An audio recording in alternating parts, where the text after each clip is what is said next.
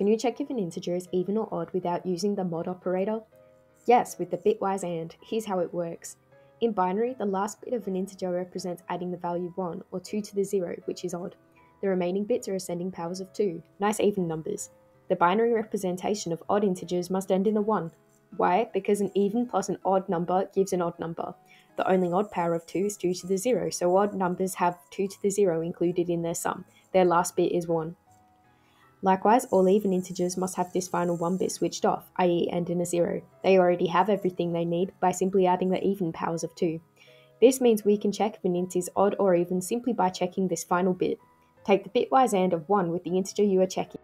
Every single position in the output will be 0 except for the last bit. If the input is odd, its last bit is 1, so the result of the AND is 1. If the input is even, its last bit will be 0. 0 and 1 gives 0, so the result is 0. Now you can check the parity the cool way.